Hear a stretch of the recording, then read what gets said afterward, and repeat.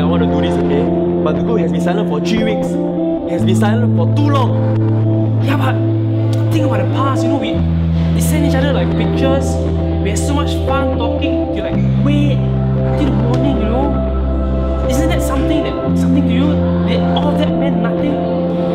It did mean something to me, but that was all in the past. We all have our own lives now. We've all moved on.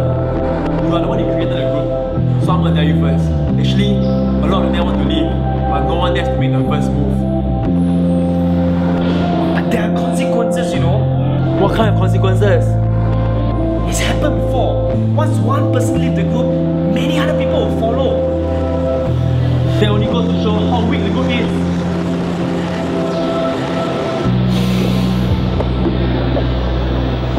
Is there anything I can do to change your mind? No.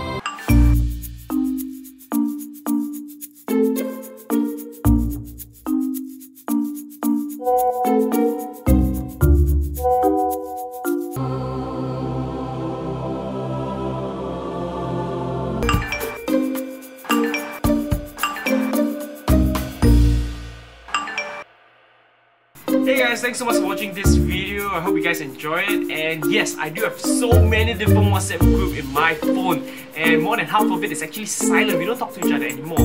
But I'm the kind of person that never likes to leave the group first. I always wait for someone, and then many people will follow, you know, if you get what I mean.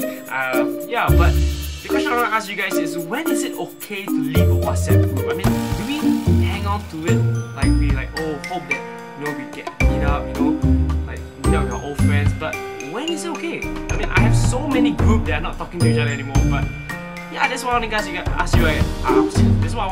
you guys, okay?